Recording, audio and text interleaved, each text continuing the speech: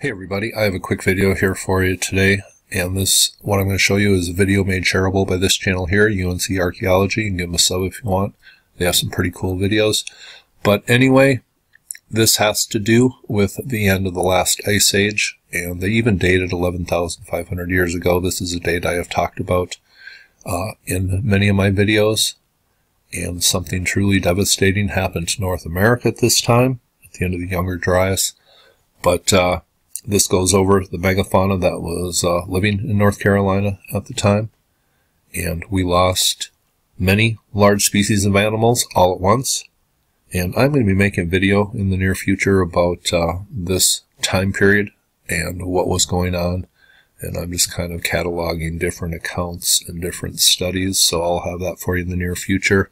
But in case any of you are not aware, Graham Hancock and Randall Carlson were on the Joe Rogan Experience yesterday, and this is a fascinating 3 hours talking about this time period at the end of the last ice age and evidence that is now being recognized of this truly catastrophic event that we are just getting a grip on.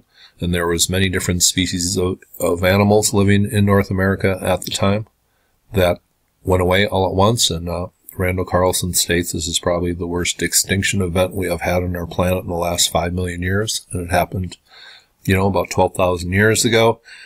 So I just think this is worth sharing, and it's just kind of a cool little video. It talks about the animals that were living in North Carolina at the time on a totally different side of the continent than really what Graham Hancock and Randall Carlson were talking about.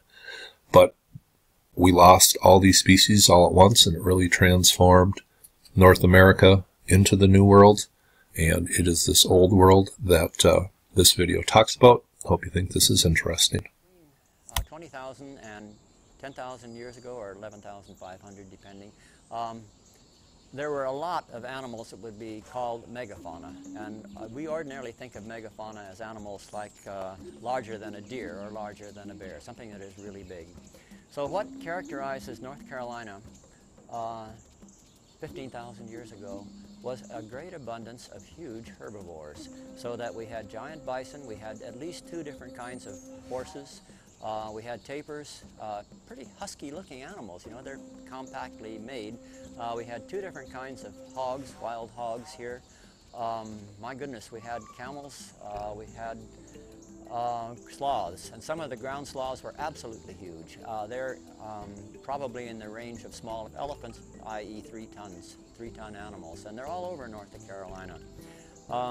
The thing that really is spectacular, as far as I can see from my point of view, is we had 3 different kinds of elephants in North Carolina.